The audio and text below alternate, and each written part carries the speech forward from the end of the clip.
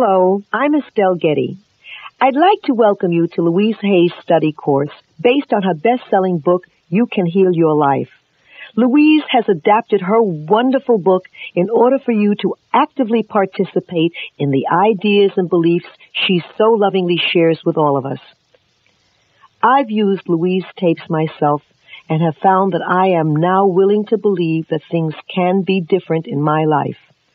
I think you'll find that this tape gives you a wonderful opportunity to learn more about yourself and to begin to heal your life.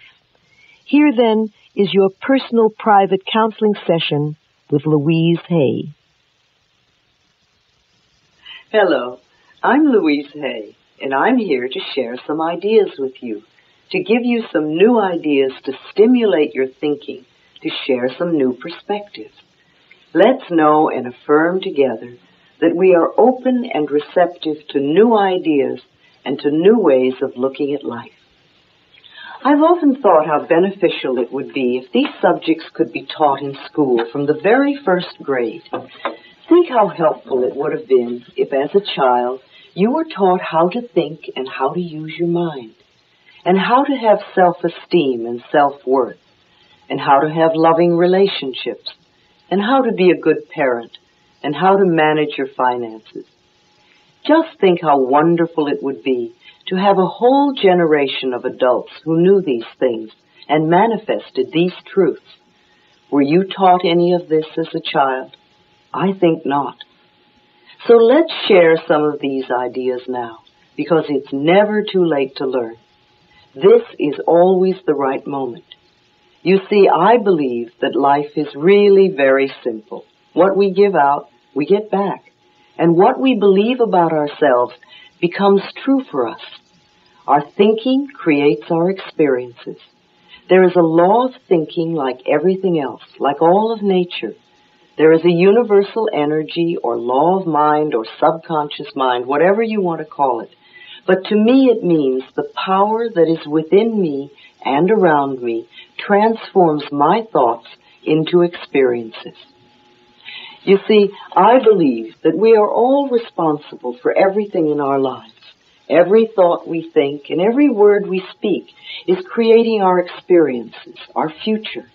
And it's almost as though every time you think a thought or you speak a word, that universal intelligence or energy is listening or responding to what you are thinking or believing or saying, without judgment or criticism, totally accepting us at our own value. Whatever we choose to believe becomes true for us. You see, when we are little, we learn what to think about ourselves and what to believe about life from the adults around us.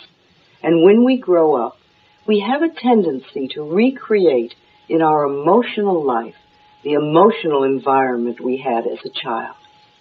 Now, this is not good or bad or right or wrong. It just means that is what we believe to be true for us. And we also have a tendency to treat ourselves the way our parents treated us. We scold and punish ourselves in the same way. You can almost hear the words if you listen. And we love and praise ourselves in the same way if we were loved and praised as children. We also have a tendency to create relationships in our personal lives that were either the relationships we had with our mothers or with our fathers, or that they had between them. Think about how many times you've had a relationship in your life that was like your parents, either your boss or your lover or your husband or wife. This is not in any way to blame our parents, because we're all victims of victims, and nobody can teach us anything that they don't know. If you were raised in a family where there was great anger, then you are most likely to be an angry person yourself, or you're frightened of anger.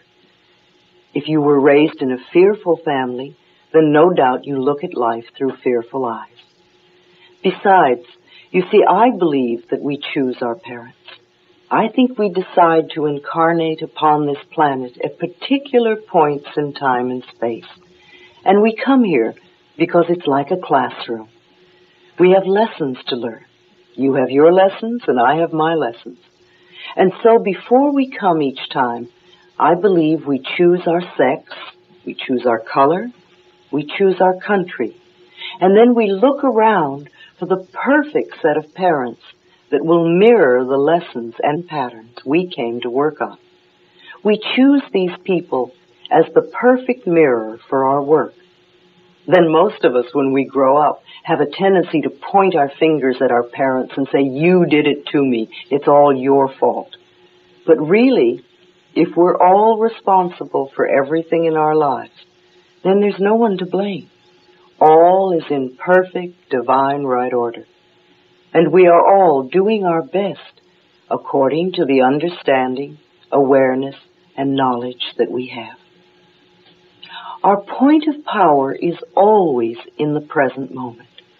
We create our future by our thoughts and actions of today.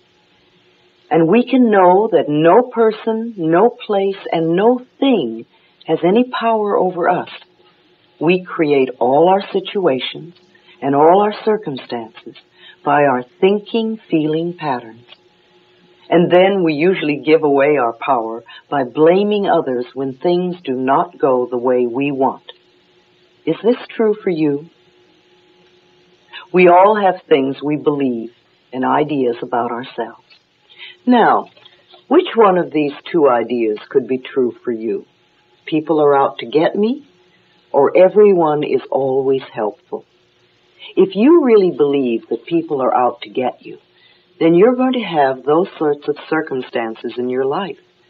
However, if you choose to change that belief to everyone is always helpful, then you will find that wherever you go in life, people are there to help you.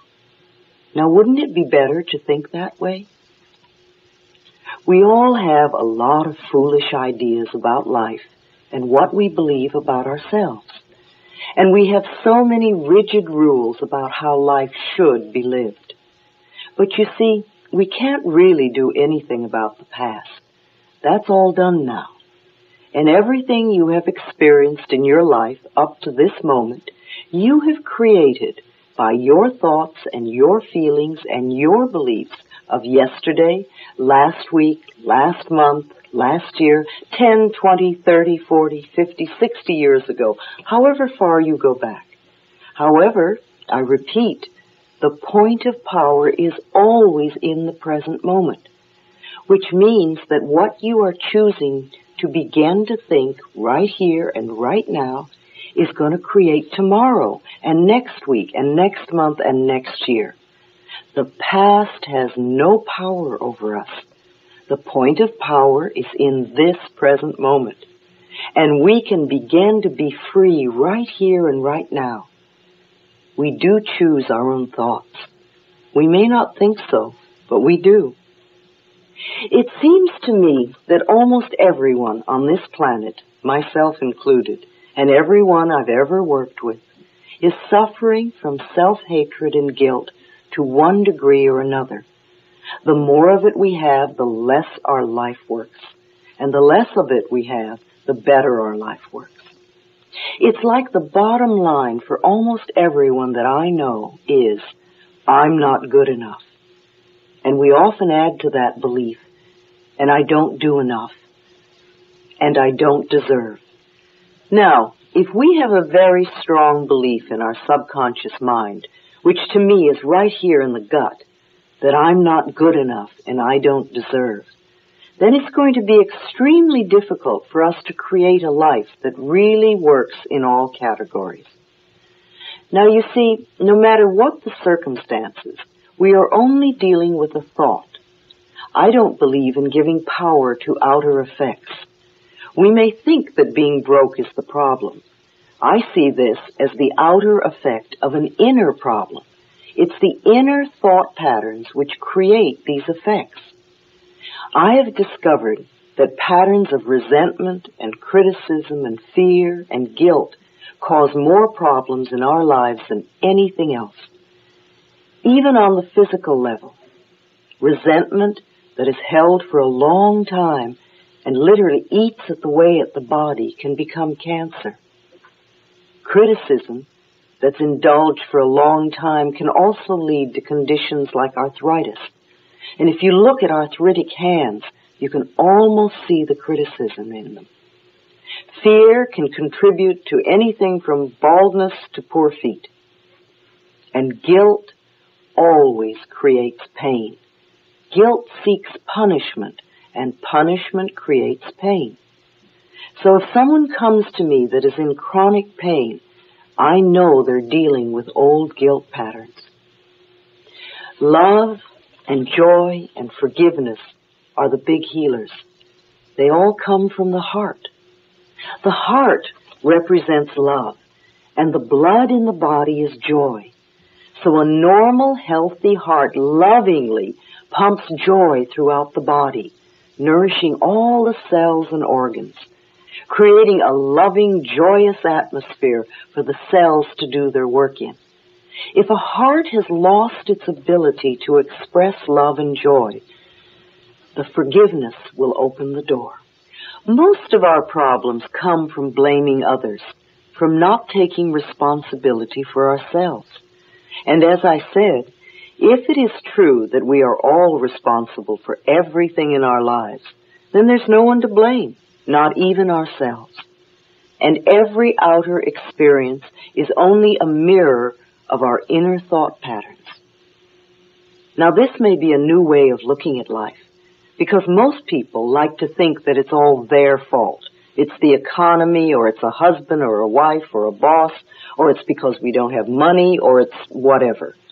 But really, all those things out there are mirrors of what we think and believe inside. For instance, if everyone is always criticizing you, if you're a person that goes around saying, everybody's always criticizing me, then what I want you to realize is that it's your pattern to be criticized.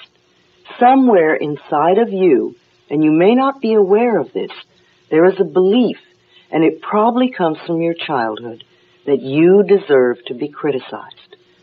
And so because of your belief and because of your pattern, you pull people into your life who are critical.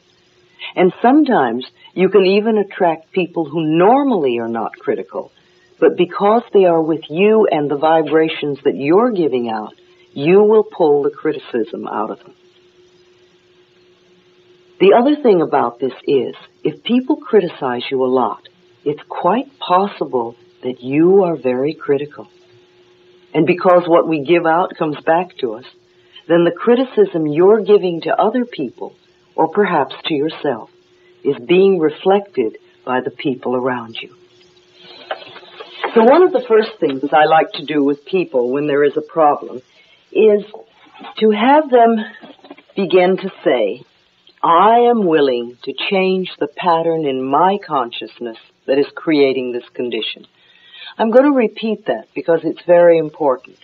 When you have a problem you wish to change, begin by saying to yourself, I am willing to change the pattern in my consciousness that is creating this condition. This simple sentence begins to get things moving. The universal power, the universal energy, the law of mind, your subconscious mind, is constantly responding to every thought you think and every word you speak. So the moment we make the smallest shift in consciousness, our experience begins to change. It's your pattern, it's my pattern. We all have patterns we're working with. And as I said, most of the patterns we have come from the time we were 3 to 5 years old. These are our beliefs about life, our life scripts. However, we can change our attitudes towards the past and these life scripts. We are never stuck. You know, it's really very foolish to punish ourselves in the now because of some hurt in the past. To be hurt once is one thing, but then to continuously punish ourselves because of it is very sad and very unfulfilling. It's important that we dissolve resentment now because it can cause so many problems in the future. I've often said that to people. Do it before we're under the threat of the surgeon's knife. You see, then we have to deal with panic too. It's much easier to do it now. We have a choice of choosing to be a helpless victim and really believing it's all hopeless. And if we do, the universe will support us in that belief, and then all we do is go down the drain. Can you see how powerful we are? Our thoughts create our experiences.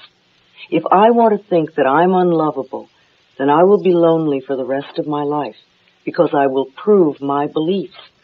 However, if I want to change that belief into thinking that I am always surrounded by love and my life is full and rich, then that is what my life will become. My life will have to become a mirror of my inner experiences.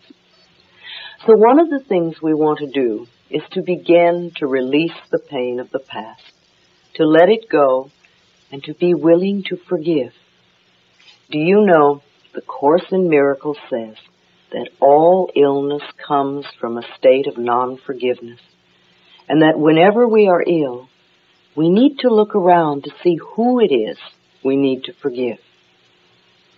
Now, this does not necessarily mean condoning poor behavior, because I agree there are many people who behave poorly. Forgiving means to release our stuff on it and let ourselves be free and the other person be free. We understand that the people who mistreated us are also in pain, that they are doing the best they can, coming from the knowledge and awareness and understanding that they have at that particular point in time and space. I've learned over the years that there is only one thing to teach, and that is love.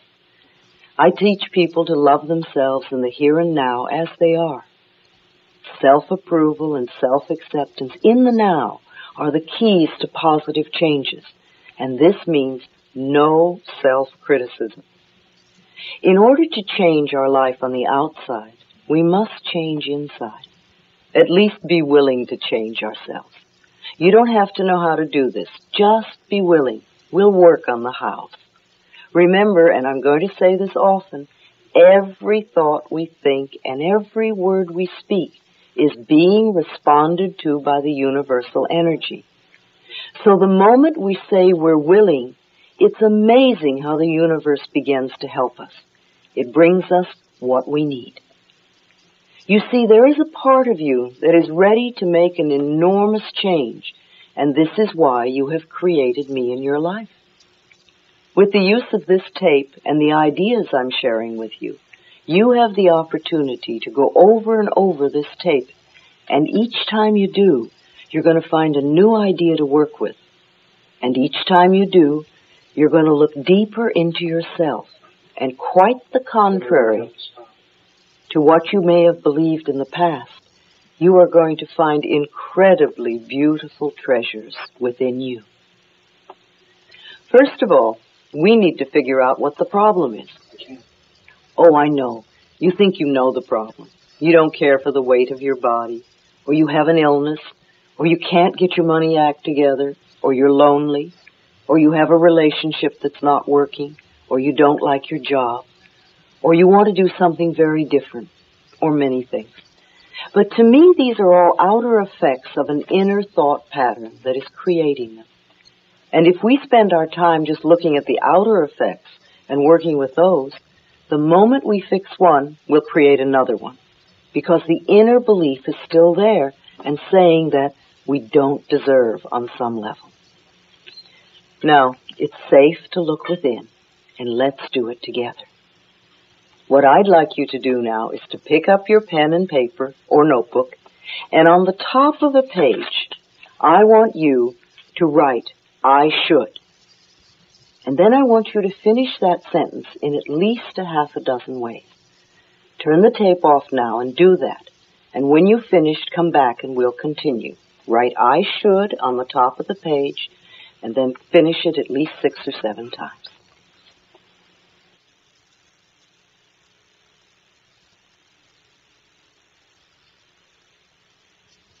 All right, now that you have your list made, what I would like you to do is to read off each one on the list by itself, saying, I should. And then my question to you is, why? This is not to make you wrong in any way, but just to have you look at something in a different way. So you may say, I should get up early in the morning. My question is, why? And then I want you to look inside yourself to find the answers. Do this with each should on your list. If you can do this exercise with a partner, even better. When you're finished with the list and made a note of your answers so that you remember them, then come back to me and we'll go further.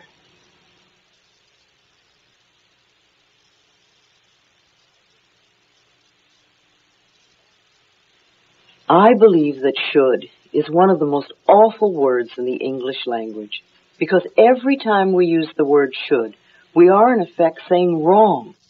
Either you were wrong, or you are wrong, or you're going to be wrong. And I don't think we need to be made wrong. I think we need to be right, or at least come from a position of choice, because all of life is choice, and we want to be aware of that. So I would like to take the word should and put it in the wastebasket, or throw it in the fire, or in the trash, or whatever you want to do. Remove it from your vocabulary forever. And replace it with the word could, because could gives us choice. Now it is true that sometimes it might be better for us to do something, but basically we still have choice. And if we don't do it, at least we're not wrong. So what I want you to do now with this exercise is to reread your should list one at a time. Only this time, I want you to say, if I really wanted to, I could. If I really wanted to, I could get up early in the morning. And then my question to you is, so why don't you, or why haven't you? And again, this is not to make you wrong, but to let you look at your shoulds and see how you really feel about them. So again, you can turn the tape off for a few moments and go through this process. If I really wanted to, I could. And so why haven't you? And when you've finished, come back.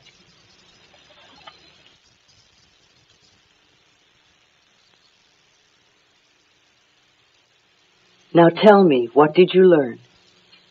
You know, most of us are so strict about our shoulds. There's such rigid rules in our lives. And most of them have to do with things that we either don't want to do, or we don't like to do, or are not us. And we find often when we go over this should list that we've been angry at ourselves for years because we don't do something that we don't want to do to begin with, or it was never our idea, or it was someone else's should. Perhaps the reason you've not done something on your should list is because you were afraid to do so.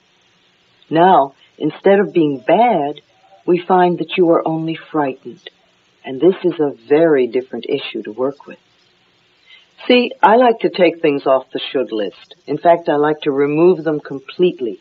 What we can do is have them be choices. We could do them if we really wanted to. And if we're not doing them, then we probably don't want to do them. And we don't have to do them. So let's not try. Let's not berate ourselves. Let's not belittle ourselves for it anymore. This one little tiny exercise can show us so much about ourselves. So what can be dropped now from your should list? The next thing we want to do is to see where we are on the ladder of self-love. Now, I'm not talking about vanity and arrogance, because that is not love. That's a form of fear. I am talking about respect and acknowledgement for this beautiful being that we are. What we want to look at this point is how we do not love ourselves. And we do this by scolding ourselves, by criticizing ourselves, by creating pain for ourselves, emotional and physical. We don't love ourselves by mistreating our bodies. Sometimes we misuse food or alcohol or drugs. Sometimes we don't love ourselves by believing that we are unlovable, or by procrastinating, or choosing people that mistreat us. And sometimes we don't love ourselves by creating debt and burden. And sometimes, well, we all have so many ways. What are your ways of not loving yourself? Think about that. Make a note of it. You could again turn off the set and make a list of the ways that you do not love yourself.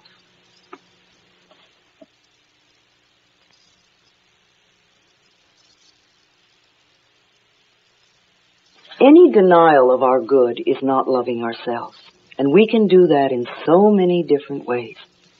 You know, I once had a client who wore glasses and often wore contact lenses, and we weren't even working to improve her vision, but we were working to release some old pattern in her life that was really limiting her. And one day we had a big breakthrough. And the next day when she got up and she put on her contact lenses, they were bothering her. So she took them out and her vision was absolutely clear. She could see everything perfectly. And she spent the whole day saying, I don't believe it, I don't believe it, I don't believe it. And the next day she was back to wearing her lenses. You see, the universe will back up whatever we say. And when good comes into our life and we deny it, this is an act of not loving ourselves, and we literally push it away. Sometimes we have a partner who's tired or grouchy, and we think that something's wrong with us. Or our marriage ends, and we believe it's all our fault, and that we're not good enough. Or we have 1 or 2 dates with somebody and they never call again, and again we think something is wrong with us. Sometimes we're afraid to ask for a raise, or our bodies may not match the latest fashions, and we think we're not good enough. Or we don't make the sale, or we don't get the part, and we think we're not good enough. Or we may have a fear of intimacy, and so we wind up having no sex or anonymous sex. How do you express your lack of self-esteem? Think about it. It's not that we're wrong or bad people. It's just that we're looking at what we'd like to change. And we all have things about us that could be changed if we want to make our lives work better. When we were little tiny babies, we knew the perfection of our being. We knew how wonderful we were. You look at any tiny baby and you see how wonderful they are. They're full of love and they're full of life and they ask for what they want and they express their feelings freely. When a little baby is angry, not only do you know it, the entire neighborhood knows it. And yet, 2 minutes later, their smile can light up a room because they express and it's over. And they always live in the now. And they reach out and ask for what they want. They're fabulous little babies. And they love their bodies from the top of their head all the way to the tip of their toes. They have no shame and no guilt. And they're not into comparison. And each one of us was like that. Then somewhere along the line we lost it. We listened to other frightened or angry people and believed what they told us.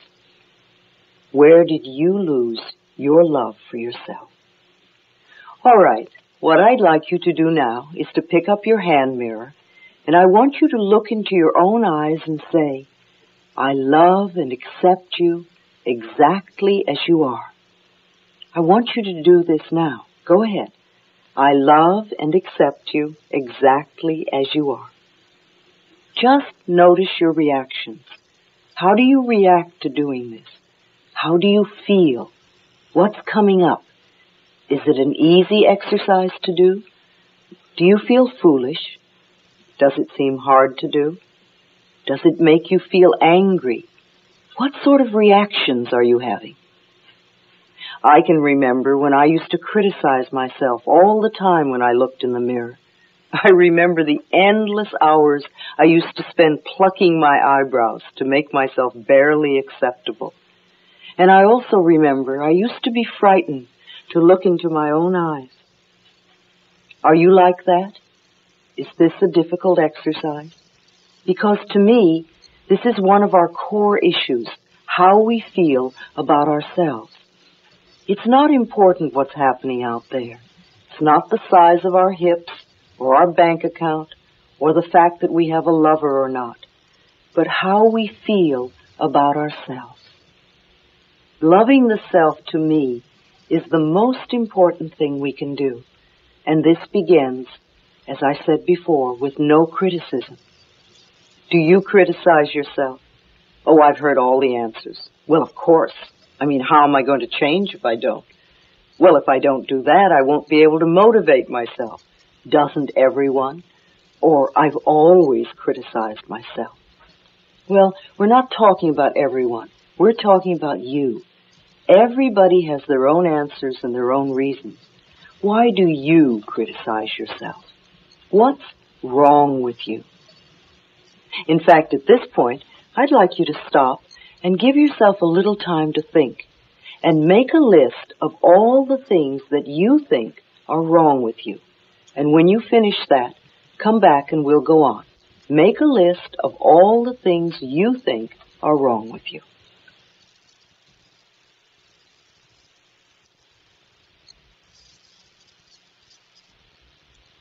You will get the most out of this tape and the work we do if you allow yourself to take the time to do the exercises between the explanations.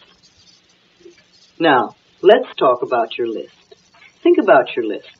Is it full of too short, too tall, too young, too old, too stupid, whatever? It always seems to be a lot of twos.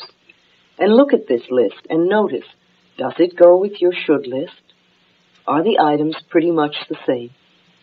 See, it sounds to me like you're saying, I'm not good enough. And here we are again at the very bottom line, not loving ourselves. And this, to me, is the only real problem we have. Now, the next question is, where does this come from? Where do we get those ideas? How did we go from the perfection of a tiny baby who knew how wonderful it was to the feeling of being unlovable and unworthy and not good enough?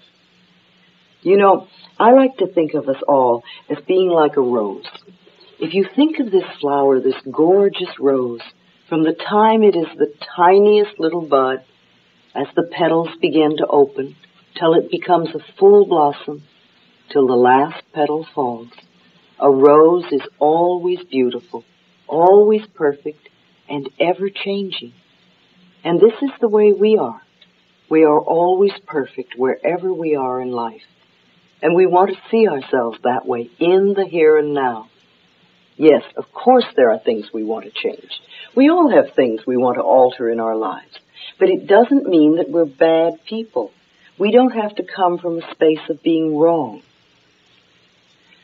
So in order to release ourselves from the belief we have about ourselves that are limiting, we want to examine the past. We want to see what these blocks are. If we don't see them, there's no way we can remove them. So we look and we see what they are. What are the beliefs? What are the concepts? What are the ideas that are limiting us? And then we remove them. To me, it's rather like mental house cleaning. All of us have to clean house periodically. Some of us do it more often than others. But there comes a time when you really must clean the house, or it becomes impossible to live in. And I think it's the same thing with our mental houses.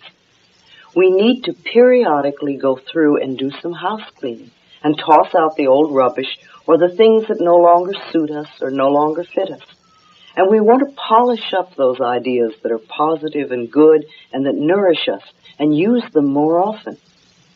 You know, it really can be almost as easy as scraping bits of food off a plate into the trash after a meal. Now, you wouldn't go into yesterday's garbage to make tonight's meal. But how often do we go into yesterday's mental garbage to create tomorrow's experiences?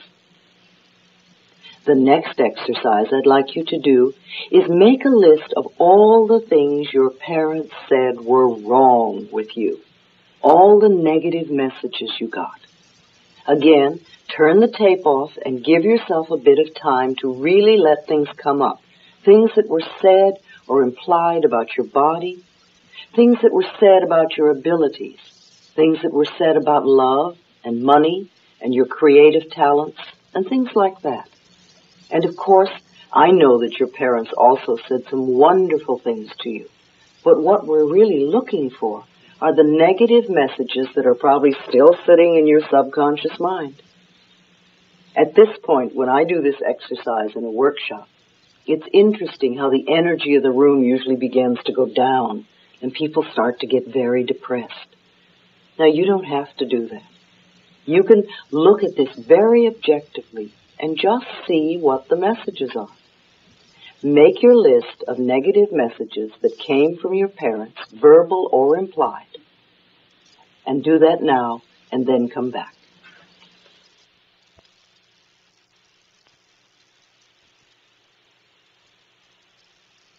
All right, I want you to look at that list of negative messages, all the things that you heard as a child, because they're all sitting there in your subconscious mind, unless you've done something to release them and let them go. Try to be objective about it. And when you see something that creates a feeling within your body, let yourself say, oh, so that's where this belief came from. And realize that you're finding a treasure. Because if you don't know where this came from, you'd just be operating on automatic for the rest of your life and wondering why things aren't working for you, or wondering why you're always having the same experience. Well, I know why you repeat negative experiences. You're creating them because of some belief in here, and that belief came to you when you were very little. Not only from your parents, but now if you'll dig a little deeper, you'll find that it came from other sources too. So again, I want you to continue this list of negative messages and look for the other negative messages you heard as a child, mostly before the age of 10. Things that you heard from your relatives, from teachers, from friends, from authority figures, from the church. Take some time to do this, and as you're doing it, notice your body. Notice how your body is reacting and feeling. Make your list now of negative messages from other sources.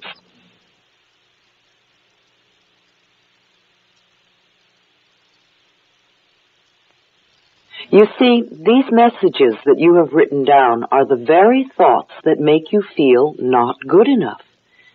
If we had a 3-year-old child here in the middle of the room, and each one of us started to yell at the child and tell it how no good it was and how stupid it was and it shouldn't do this and it should do that and how dare it make a mistake and look at the mess it made, and maybe we hit that child a few times, what are we going to have?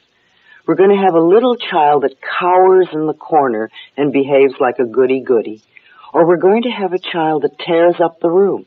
They will go one of two ways. But there is no way we're ever going to know the potential of this child. However, if we take that same little child and we tell it how wonderful it is and how much we love it and how beautiful it is and that we just love the way it does things and we think it's so creative and that it's okay for this child to make mistakes while it learns, then the potential that can come out of this child will blow your mind.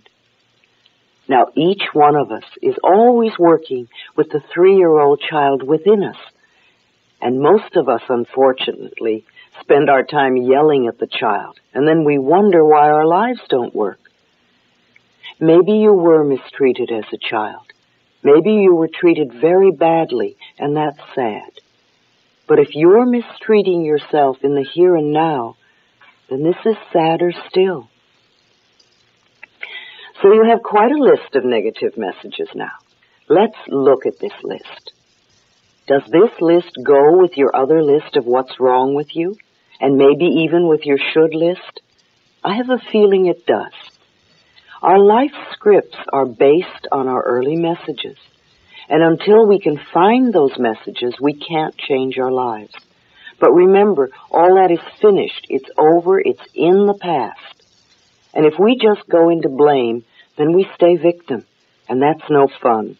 And you get to stay stuck in your problem. Blame keeps the problem. It keeps us stuck in the problem. And understanding lets us rise above it. The past cannot be changed.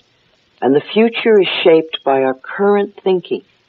Our freedom in the here and now depends on our understanding our parents, having understanding and compassion for them instead of just blame. We want to know that, like us, they were doing the best they could at that point in time and space, with the understanding and awareness and knowledge that they had. Blame is not taking responsibility for ourselves and our own creative power. You see, they were just as frightened and scared as we are, and they could only teach us what they had been taught. What do you know about your parents' childhood before the age of 10? Think about it for a while. How much do you know? And if you don't know much and your parents are still alive, try to find out. Not in an accusing way, but just ask them, what was it like to be a little child? What was it like when you were 5 years old? And if your parents are gone and you can't find out from then let yourself imagine what it could be like. What kind of a childhood would your parents have had to have them be the sort of people they were when you were little? Understanding creates compassion. You see, you can't free yourself until you free them, and you can't forgive yourself until you forgive them. Now, perhaps you also have brothers or sisters. If they are older, they may have been like gods to you, and you may have taken very seriously the things that they said. Sometimes they may have considered you a nuisance, and you got the idea you weren't good enough. Teachers often say things that shape our lives. I remember when I was in the 5th grade, and the teacher called me up and said, "What do you want to do in life?" And I said, "Oh, I want to be a dancer." And she said to me, "Oh, let's leave that to the shorter girls. Tall girls can't dance." And I thought, oh dear. And I put away all my dancing aspirations in my pocket and literally didn't take them out till I was well over 40. School also creates so many interesting beliefs. For instance, if we think about tests and grades, were you really aware as a child that the tests you took and the grades you were getting had nothing to do with your self-worth? That they were showing you only how much you knew about a particular subject, and that's all. And most of us go through life reacting to the fear that we had as children when we had to take a test. We thought it had to do with whether we were good enough or not. When you were a child, your friends were just as mixed up as you were and had their own misinformation and may have taught you much nonsense, or they may have said things that were very cruel. You had neighbors. What did the neighbors say? What did they think? Were you afraid of them? Were they friends? Then you think of the ads on TV and in the magazines. How did they shape how you feel about yourself? There are so many products that are sold on the basis of trying to teach you that you're not good enough or acceptable enough unless you use their product. Do you buy into that? Or do you see their game? See, our old messages of limitations come from many places. And it always comes down to, where did we get the messages that we're not good enough? And then, of course, the next thing is how to transcend our limitations, no matter what they told us. See, it doesn't matter what other people say about us. It's how we react to it and what we're choosing to believe about ourselves. You know, Gerald Jampolsky has written a couple of wonderful books. In Teach Only Love, he said something I thought was brilliant. He said, if you want to increase your spiritual growth as quickly as possible, or if you want to get out of a problem as quickly as possible, choose to think only happy thoughts. You see, you can only think one thing at a time. You can spend your time thinking about joyous experiences. You can love yourself. Or you can spend your time doing what I call griping and grunging, thinking about the past and all the failures and all the things that went wrong and how you're not good enough and how things may go wrong in the future is a sure way to continue to have failures. But that's not the way to create a wonderful life. Loving yourself and thinking joyful, happy thoughts is the quickest route you can take. So the next question is, now that we've looked at all these things, now that we have this list of all the things that are wrong with us and the list of all the things our parents said were wrong with us, and the neighbors and the friends and the church and the authority figures, the next question is it true? Look at your list. What do you still believe is true for you? Is it really true? And the answer to me is both yes and no. All these negative things are true if you believe them about yourself. And they're not true if you don't believe them. And you can tell what you believe just by looking at your experiences. If you have a lack of finances or you really can't get your money act together, then there must be a belief within you of burdens and debts. If you're a lonely person, then there must be a belief in there that says, nobody loves me, or I'm unlovable. If you're ill a lot, then you must have crippling thoughts of some sort. You may not consciously be aware of these thoughts, but if you look to your circumstances, you can begin to see what kind of thoughts you must have. So think of all the things in your life that are not working, because that's what we're concentrating on now. This is what we want to change. And ask yourself, what kind of thoughts could be creating these conditions? Could they be some of the things on your list? Some of the beliefs that we have are very positive and nourishing, and we want to keep those beliefs. We want to use them often because they work for us. And some of the things we believe are no longer appropriate. And some of the things we believe were never true. They were someone else's fears. All those things on your list were other people's opinions. So the question you have to ask yourself is it true? And you'll get the answer by looking around you at your circumstances. You see, our circumstances always show us what we believe. I remember once when I was a little girl in school, and this memory is so vivid for me because it's so typical of my beliefs about myself at the time. I remember that we had a party in school, and it was a gala affair, and everybody brought a lot of party stuff and things like that. And there was lots of cake. And there was so much cake that when the teacher was cutting it, several children got several pieces of cake. And yet, when it was my turn and I came up for a piece of cake, and of course with my belief system, I was last. There was no cake left. And all the children who had cake all the time and who believed that it was their right to have cake were having lots of cake. And I, who never had cake, and believed that I was not good enough and did not deserve any, there wasn't one piece left for me. It's a perfect example of how we create our circumstances by our beliefs.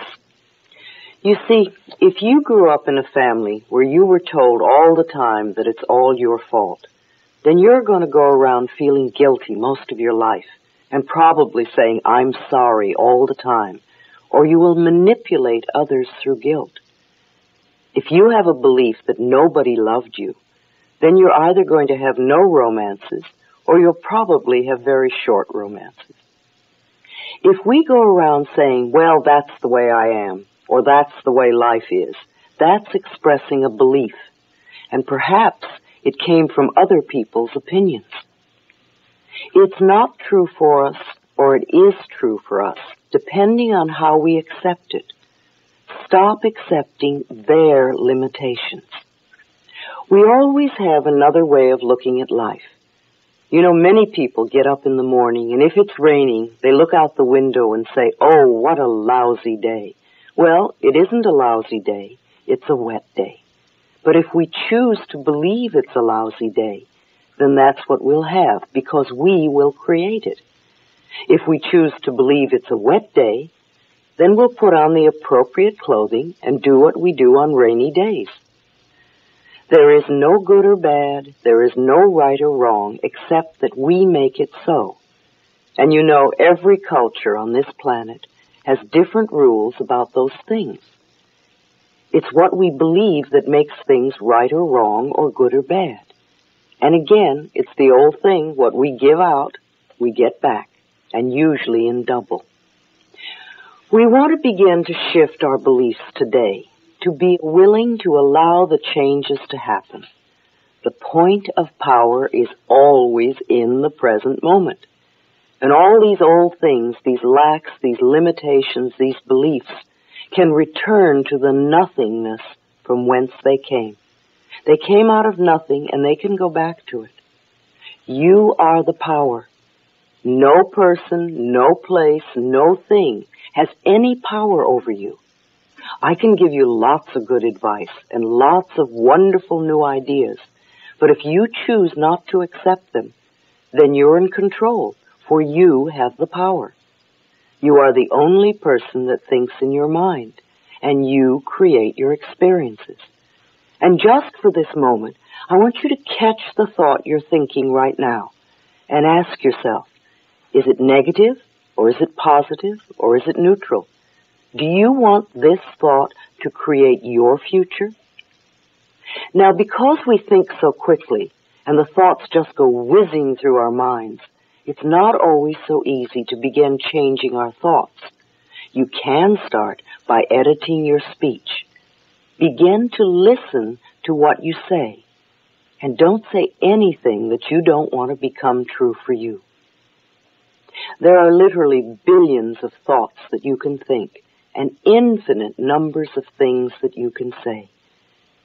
Make these be nourishing thoughts. Pick thoughts that create nourishing experiences for you. Don't waste time thinking thoughts that create problems for you and then try to fix the problem. That to me is foolish and a waste of time. One of my very early teachers used to say often, there is not something to do, there is something to know. Because truly, when we change our thinking, we change our experiences. All right, so what do we do now? Well, I think we can decide to change. That, to me, is the most important thing now. Oh, we can throw up our hands in horror and give up, or get angry, or feel that it's all helpless and hopeless. But these are old and useless ways of handling things. If we think, oh, it's hopeless, so why try, because at least I can handle the pain, and I know what that is. Well, that's just getting stuck and staying in the same old place. And you certainly have the choice of doing that, but you don't have to. And getting angry about circumstances. Well, to me, that's like sitting in a corner with a dunce hat on. You know, something happens and we get angry, and something else happens and we get angry, and we don't do anything about it. Do you know that people who commit suicide do so because they won't change their minds? They believe that life is only one way, and they don't want to look in another way or see another viewpoint.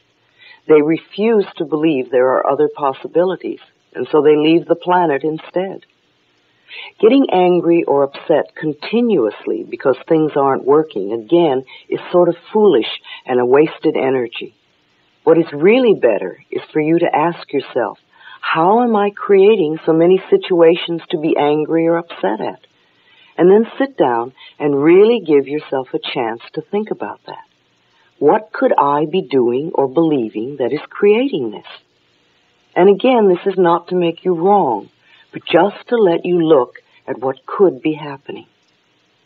When we start this work, I like to think of it very much like the end of a Thanksgiving dinner. You know, you've had all this wonderful Thanksgiving dinner and everybody's eaten much too much. And then it's time to go into the kitchen and clean up the turkey pan. And there it sits, all crusty and burnt, and it looks a mess. So the first thing you do is to put in some hot water and soap, and you let it soak. And then after it's soaked for a while, you start to scrape it, and all these bits come up. And then it really looks a mess. And if you didn't know better, you'd think that the pan would always be disgusting. However, if you keep going, after a little while, you're going to have a nice, clean turkey pan. Our consciousness is very much like that. When we begin to do this work, we go in and we start to clean our mental turkey pan. And sometimes things get worse before they get better. We want to know that it's okay if that happens and to just flow with it. I think mirror work is very important. And the more we can do it, the more we can reflect to ourselves where we are and what we need to do. So keep looking in the mirror and saying to yourself, I am willing to change, and I am willing to release the resistance. I am willing to change, and I am willing to release the resistance. Now all of us have to deal with what I call resistance to change, and we all have resistance, because on some level We want everything and everyone out there to change, but we don't want to have to change ourselves. And yet, changing ourselves is the very thing we must do in order to change our lives. So awareness is our next step. We must become aware of what it is that we believe. Otherwise, we don't know what to change. Our first reaction to a new awareness about ourselves is often resistance. And that's all right, because any reaction is good. It means the change is already in process. Let yourself notice how you react so that you are aware of what's going on. Our lessons are not necessarily easy. If they were easy, they wouldn't be lessons. It takes time and effort to learn what we need to learn. So don't demand instant change. Let yourself do it step by step. It will get easier as you go along. Too often we get impatient and we want to do things right now. Impatience is only resistance to learning. It means you want the goal without going through the process. You know, we can sit here and say, I want to be in the other room. And we can even demand and insist that we are in the other room right now. But we don't want to make the effort of getting up and going one step at a time in order to get to the other room. And we can sit here for days and keep yelling and insisting we want to be in the next room. And nothing will happen except that we get frustrated. However, if we make the effort and take the steps, no matter how small, one by one, before you know it, we will be there.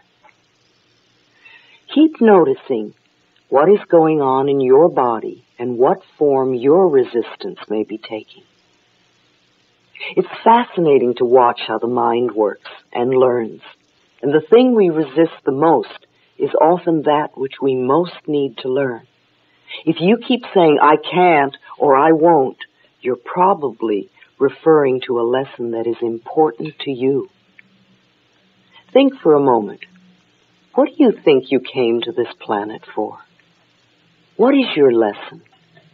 What did you come to learn? And what did you come to teach?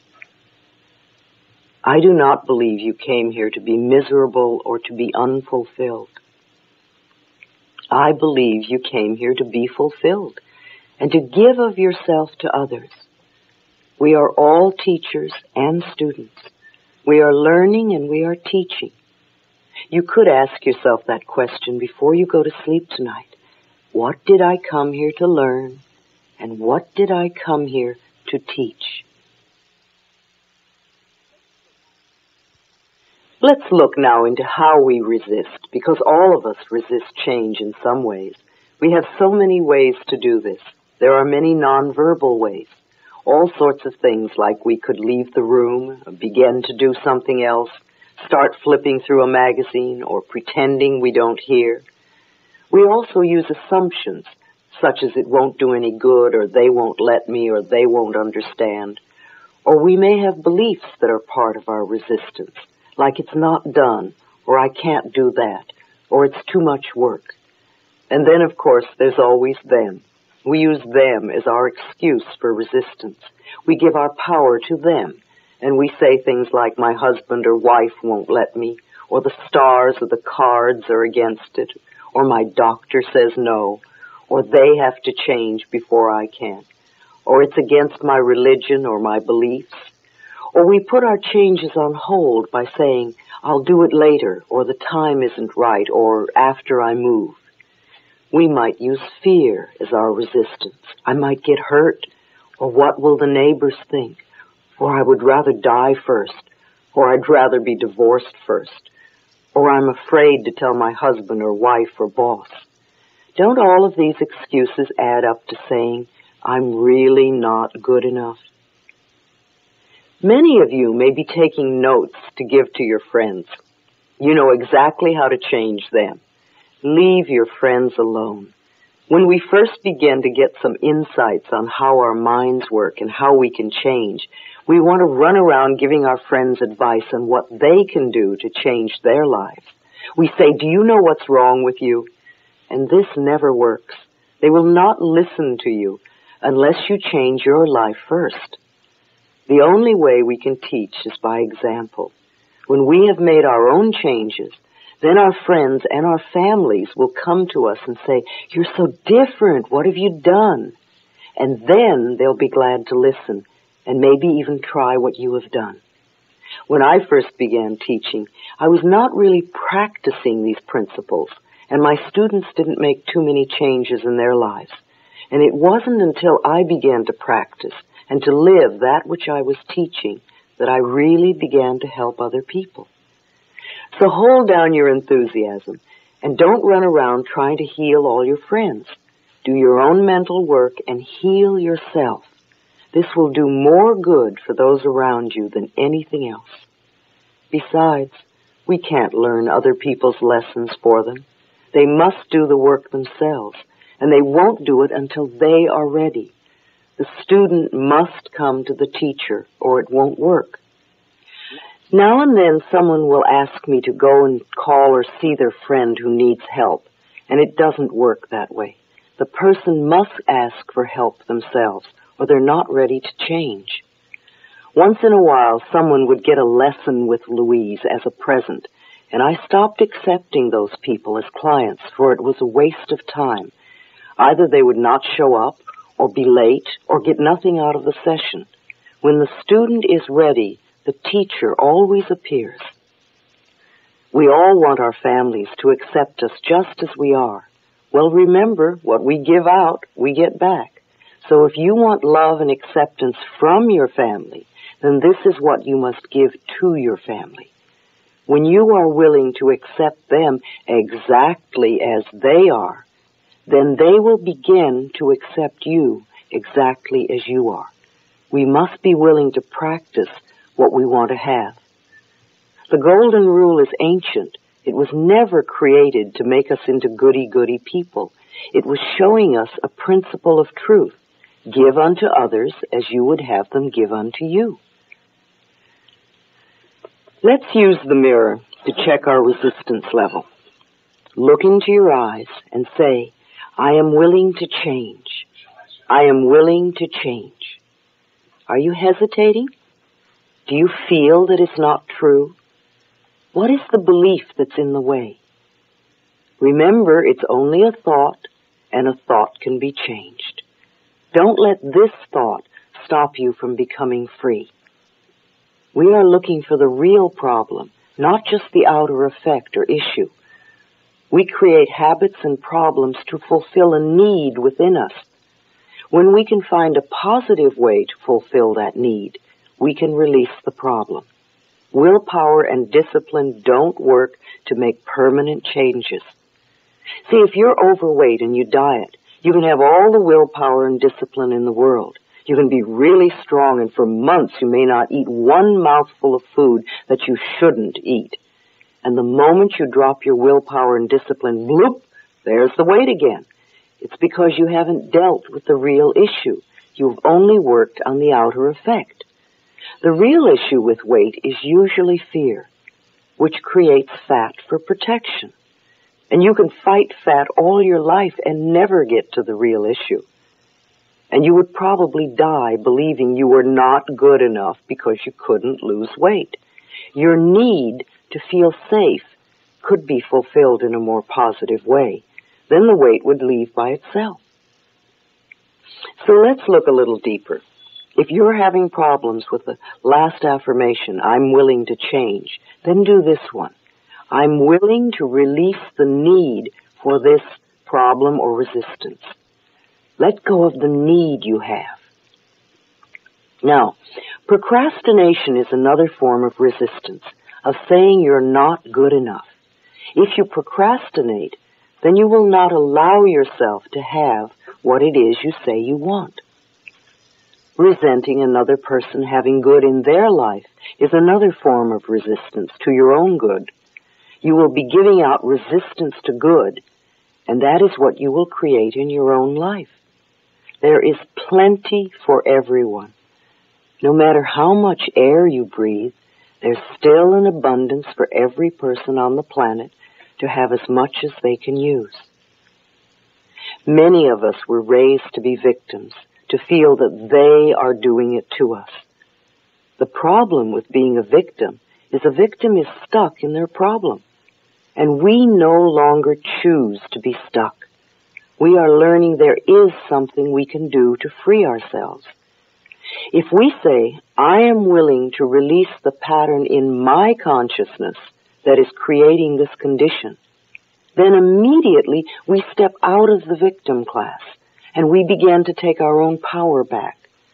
We realize that we can dissolve the problem that we helped create. See, when we scold ourselves, when we berate ourselves or make ourselves wrong, we are mistreating that 3-year-old child within us. How can we be happy and free when the child within us is miserable and frightened? If you had a frightened child before you, you would probably comfort the child so that it could feel safe and happy. Be gentle and kind and comforting with your inner child as you uncover and release the old negative messages within you. This is a wonderful adventure you're on, and you will never go through this particular process again. See today as a very exciting time of your life. Once you work through these issues, they will be gone and your life will be different. As you choose to work with your other issues, it'll be much easier. We've uncovered some patterns, and now your next question may be, how do I change? Well, you've already begun. There are changes taking place within you that you're not even aware of. And from now on, all your changes are for the better, even if it does not seem to be so. Sometimes things seem to be worse at first. Remember our turkey pan. You may need to scrape up some gook from the bottom of your pan as you do your own mental cleansing process. You may be working on getting a new job, and you may be fired. See this as the first step in moving you to your new position. You may be working on prosperity, and you lose your wallet. Don't panic and give up. This could be part of the positive change that's taking place. You may be working on relationships, and you have a fight. Or you're working on health and you develop a cold. These are all temporary experiences that are part of releasing the junk of the past. Try to understand that the movement that is taking place in your life is what I call divine right action, and that it's working for your highest good. Things will definitely be shifting inside of you. So include an affirmation that says, all my changes are comfortable and easy and fun. All is well in my life is an affirmation I used over and over again as I work through my own cleansing process. What is it you want to change in your life? What sort of problem or issue do you have that you want to release? Think about this for a moment. You could discuss this with a partner, or you could use your mirror as a partner. Either way, say this with me. I realize that I have created this problem, and now I am willing to release the pattern in my consciousness that is keeping this condition. Let's say it once more. I realize that I have created this problem, and I am now willing to release the pattern in my consciousness that is creating this condition. How does it feel? Are you really ready to step out of the bondage of the past?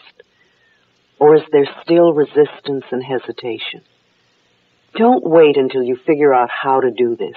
Just have the willingness to let go.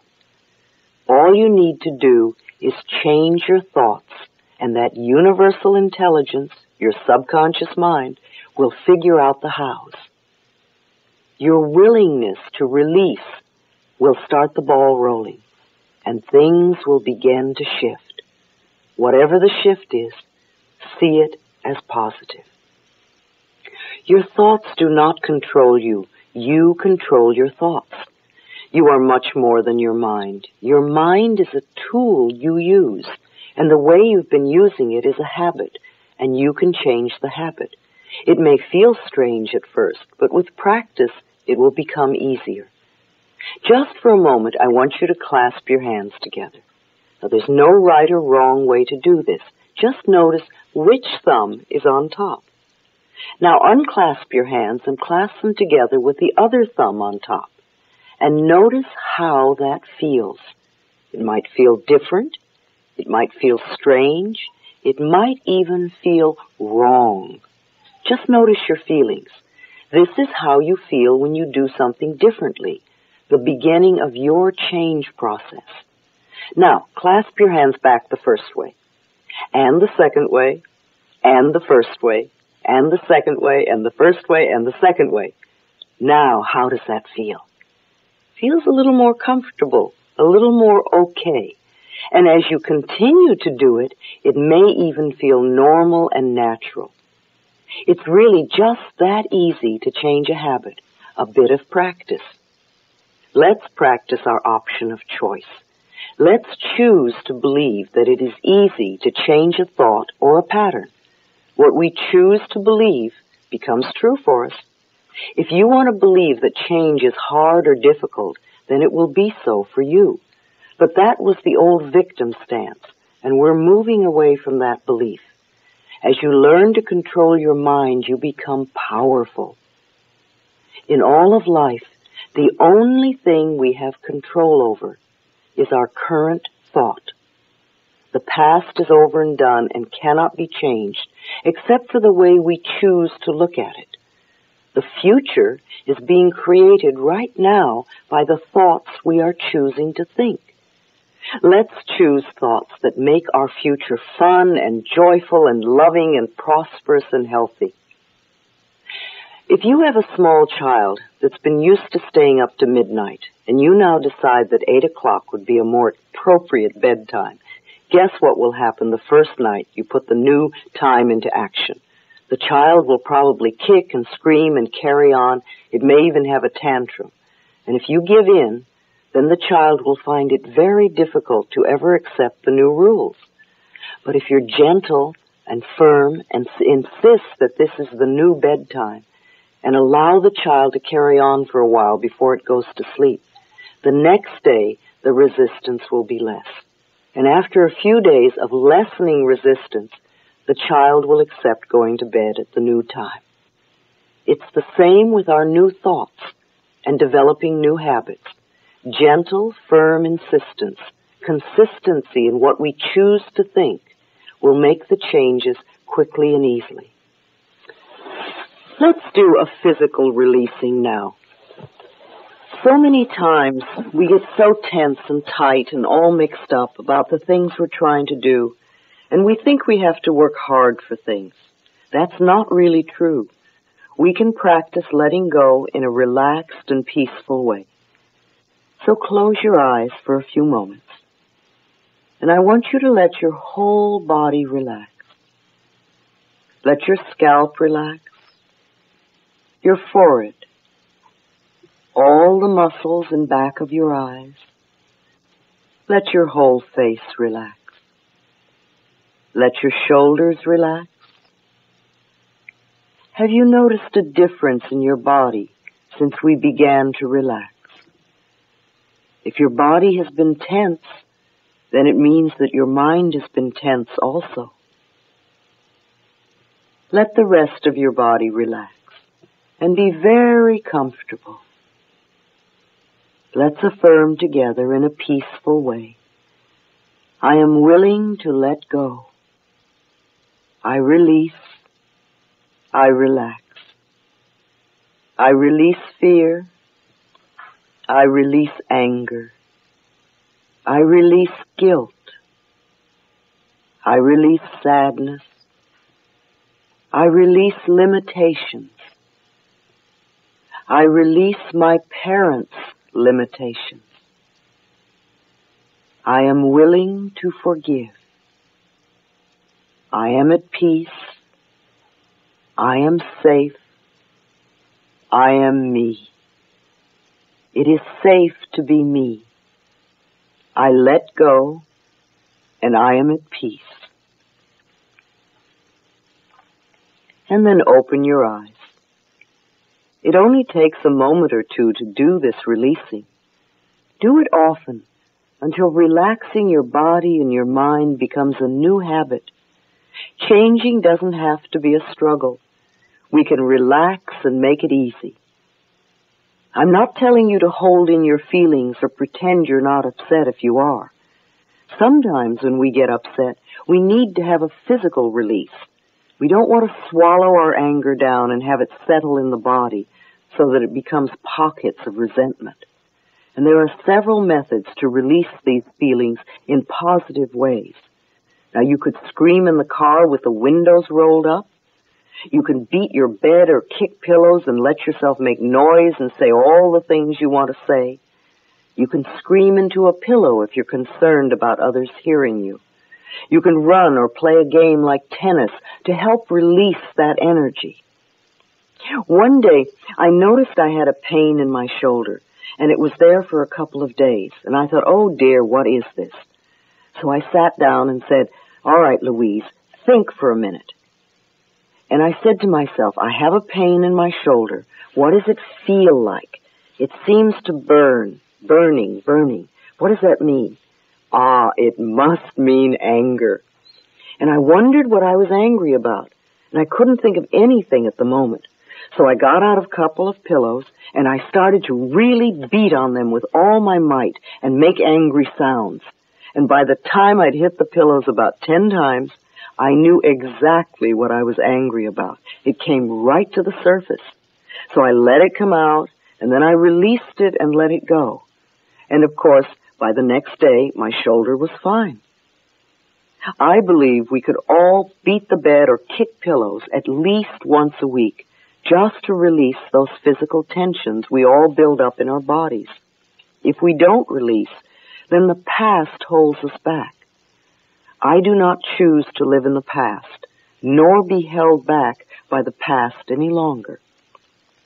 I choose to live in the now and to build a wonderful new future. I've had many people tell me, well, because of such and such, I can no longer enjoy life. I didn't get invited to the prom or the party, so now I'm going to be miserable for the rest of my life. Or I didn't get the part, or I didn't make the sale, so I'm no good.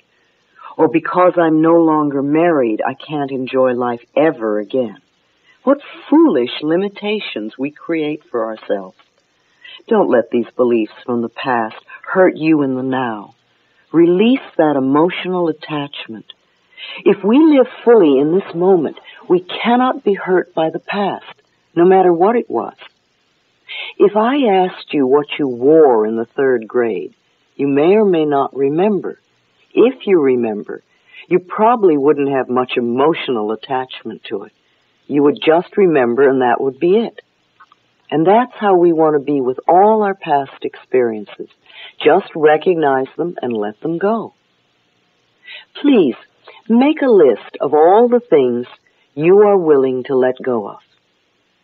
As you write the list, notice your reactions. And when you finish this list of all the things you're willing to let go of, come back to me.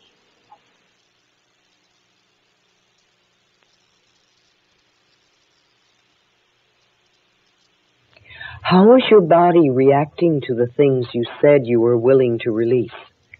What will you have to change? What will you have to choose to believe in order to let these old limitations go?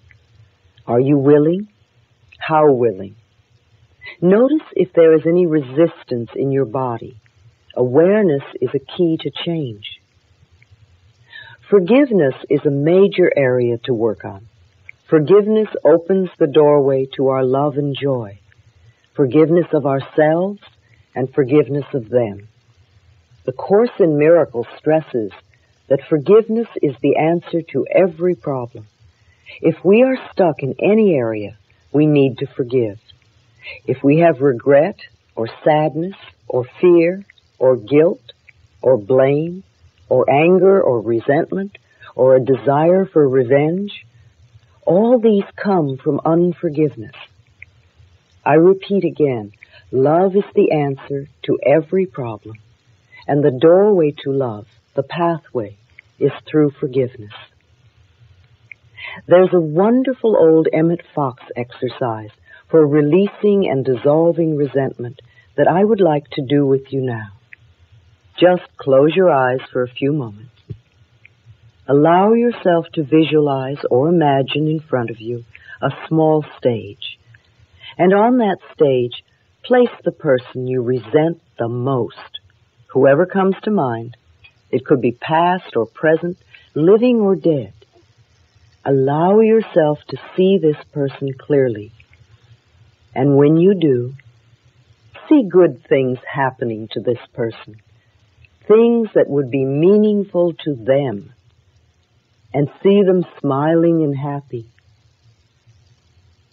And be aware that you have just dissolved a large chunk of resentment from within yourself. Now, I like to add one step to his exercise. Take that person off the stage and put yourself there and see good things happening to you. See yourself smiling and happy. And be aware that the abundance of the universe is available to all of us. You could do this exercise daily for a while, and then do it at least once a week. It is a lifetime exercise, for there is always more clearing and releasing for us to do. Open your eyes. There are many ways to approach forgiveness. In this exercise, I'd like you to use a mirror or work with a partner. And I want you to say, the person I need to forgive is, and I forgive you for. The person I need to forgive is, and I forgive you for. And then work with whoever comes to mind. And as you do this exercise for 5 or 10 minutes, the same person may come up over and over again, or it may be a different person each time. If you can, keep doing the exercise until you've gone through everyone you can think of. If you're working with a partner, have them say to you each time, thank you, and I set you free. Thank you, and I set you free. Search in your heart for injustices that you still carry, and forgive and let them go.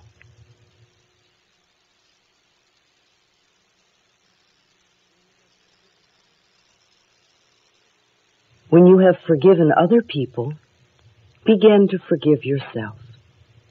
Say, I forgive myself for.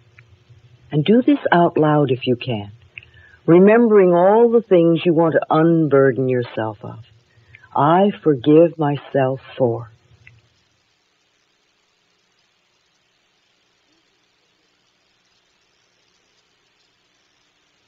Do these forgiveness exercises at least once a week, using a mirror if you don't have a partner. It gets the rubbish out. It's like emptying the trash. You get to feel so much better when it's over. Some people and events will be easy to let go of, and some will be like chipping away at a piece of granite and will take time. It doesn't matter. Do the best you can. In time, even granite will dissolve. The work you are doing on yourself is not a goal, it's a process, a lifetime process. Enjoy the process and notice that as you continue the work, your life gets better. Let's see what we can do to release some of the stuff we all carry about our parents. We're going to play a little music and do a special visualization. Get comfortable, close your eyes, and really relax. Begin to visualize yourself as a little child of 5 or 6, and look deeply into this little child's eyes. See the longing that is there, and realize that there is only one thing this little child wants from you, and that is love.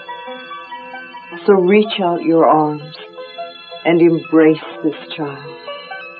Hold it with love and tenderness. Tell it how much you love it, how much you care. Admire everything about this child and say that it's okay to make mistakes while it learns. and promise that you will always be there, no matter what.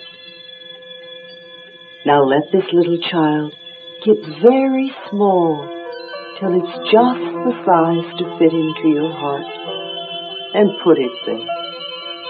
So whenever you look down, you can see this little face looking up at you, and you can give it lots of love. Now visualize your mother as a little girl of 4 or 5, frightened and looking for love and not knowing where to find it. Reach out your arms and hold this little girl and tell her how much you love her, how much you care. Let her know she can rely on you to always be there, no matter what. And when she quiets down and begins to feel safe, let her get very small till she's just the size to fit into your heart, and put her there with your own little child, and let them give each other lots of love. Now imagine your father as a little boy of 3 or 4, frightened, crying, and looking for love.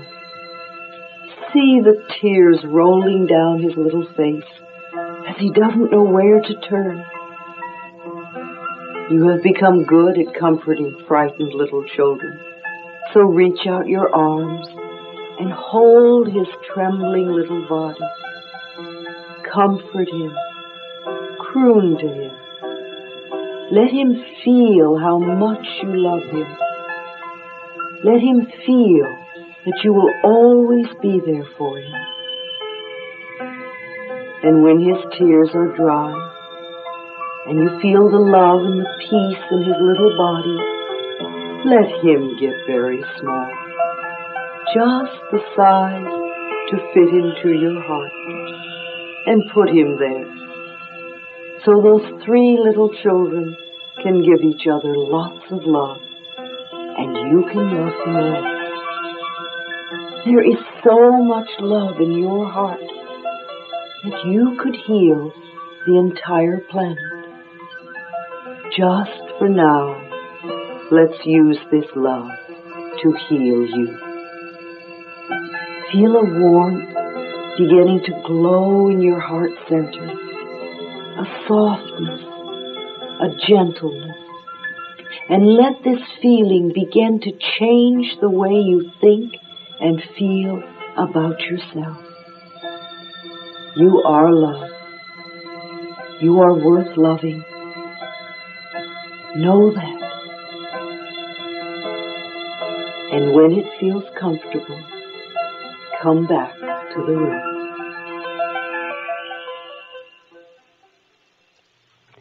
Now is the time to build new thought patterns to replace the old thinking. Old thinking goes something like this. I don't want to be old. I don't want to be fat. I don't want this job. I don't want this lover. I don't want this house. We have been taught to fight the negative, thinking that by fighting the negative, the positive will automatically come. It doesn't work that way. How often have you lamented something? Did it get you what you really wanted? The more we dwell on what we don't want, the more we will get it. Things that you disliked about yourself in the past are probably still with you. What you put your attention on grows, so let's put our attention on what we really want. Concentrate on what you do want to have or be. Turn all your thoughts into positive affirmations. Learn to think this way. Take I don't want and turn it into I am or I have. I hate my job gets you nowhere except stuck in that job.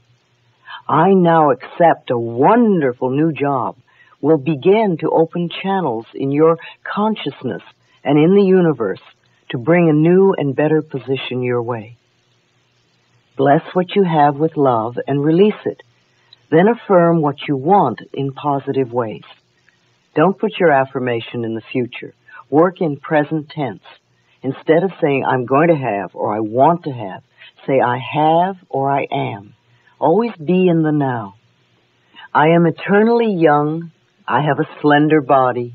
I now accept a new job. I have a wonderful relationship. I see myself moving into a beautiful new home. These affirmations give your subconscious mind something to work on in the now. Love yourself in the now. Forgive yourself in the past. Love yourself in the now. You will find if you practice this, it will be like having a magic wand to work with. Your whole life will transform, and when you love yourself, you get to feel good too. You can't really love yourself without self-approval and self-acceptance. This means no criticism of yourself whatsoever. I can hear the objections immediately. That's just the old mind doing its chatter. Go beyond it. Say to your mind, thank you for sharing. Now, pick up the mirror again, and looking into your eyes, say to yourself, I love and approve of myself exactly as I am. I love and approve of myself exactly as I am. Is it a little easier to say it now that we've done the other exercises, or is it still difficult? This is the main issue to concentrate on. If it's easier to say now, keep going. It'll become a real pleasure, and your life will improve all the time. If it's still difficult to admit love for yourself, then practice. Remember the thumbs. Looking into the mirror 3 or 4 times a day and just saying, I love you, I really, really love you, will work miracles in your life. I remember when my own denial of my good was so strong that I used to loathe looking at myself. Sometimes I used to be so angry I would even slap my own face. And now I look back at those times and see how foolish that was, and I forgive myself. But in those days, my belief in my own lack and limitations was stronger than anything anyone could say to the contrary. My early childhood gave me many opportunities to create self-loathing. When I was 18 months, my parents divorced and I was put into a series of foster homes. And when I was 5, I was raped by a neighbor. And then my mother remarried and my stepfather both battered and abused me. And these were also the Depression days, and there was no money. And by the time I left home at 15, I had a really poor self-image of myself and many heavy negative beliefs to overcome. And it all took time to change. If someone would say to me, I love you, my first reaction would be, why? What could you possibly see in me? Or my other thought would be, if they only knew, they wouldn't love me. And it took quite some time and much work for me to develop a peaceful, loving relationship with myself. And I'm still improving it. This is a lifetime process. We begin by getting the boulders out of the way, and then we progress to the smaller issues. Begin to look for small things you can approve of in yourself. That's what I did. In the beginning, when I found it difficult to see anything good about myself that I could approve of, I started with my fingernails and my ears. And then I went to some of my internal organs. It's pretty hard to be angry at your liver.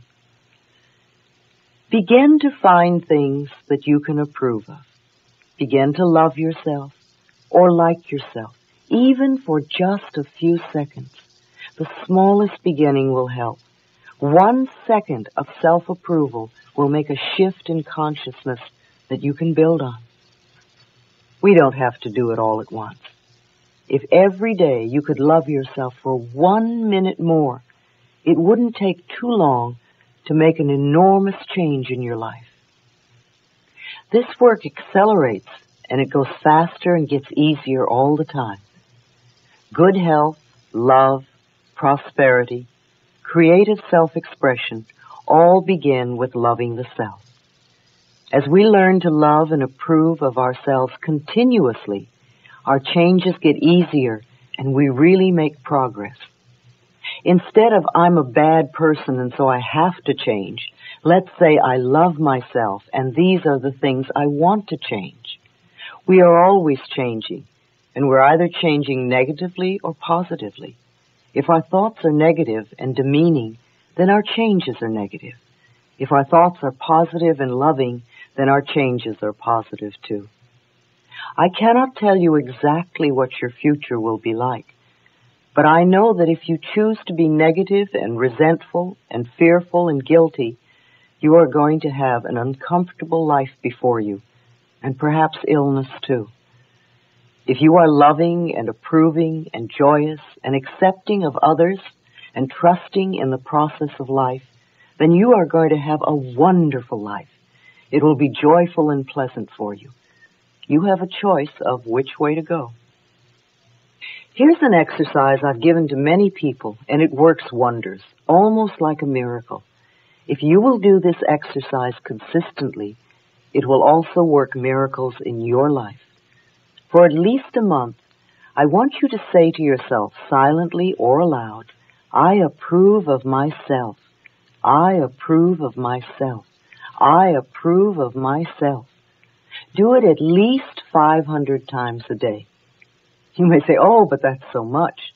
And yet I know when you are worrying, you can repeat a worry thought more than 500 times a day. Keep saying it over and over and over again. I approve of myself. If negative thoughts come up, just say, thank you for sharing, I let you go. And repeat, I approve of myself. Let any resistance pass through. Remember, resistance has no power over you if you don't give it power. Keep repeating, I approve of myself, no matter what is happening. And if you can keep repeating it, even if something unpleasant is happening, then you have really grown.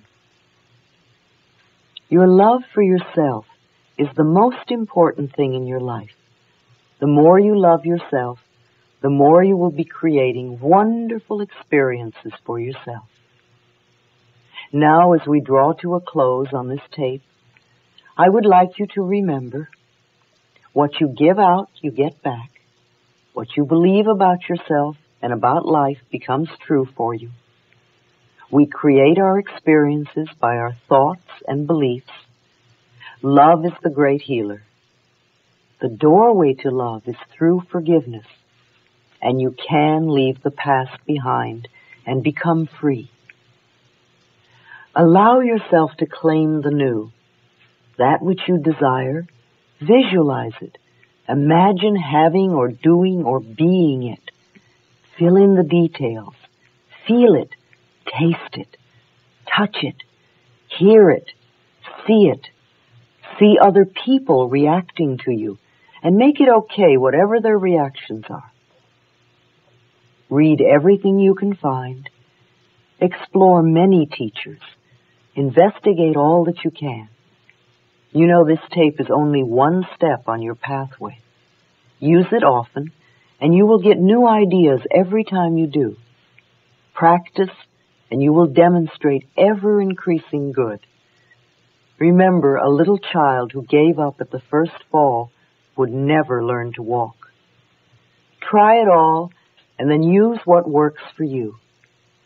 Trust life to be on your side and to provide everything you need. Life can be fun, even the learning process. Make it so.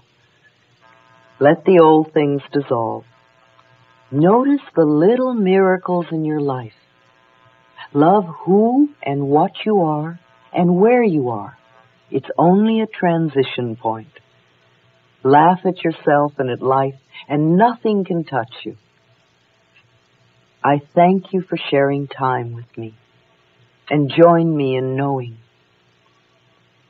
In the infinity of life where we all are, all is perfect, whole, and complete. Each one of us, myself included, experiences the richness and fullness of life in ways that are meaningful to us.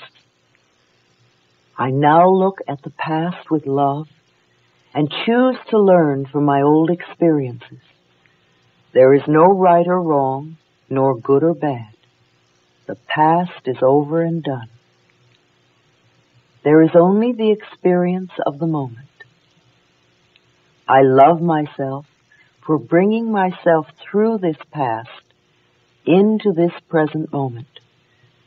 I share what and who I am, for I know that we are one in spirit. Everything I need to know is revealed to me.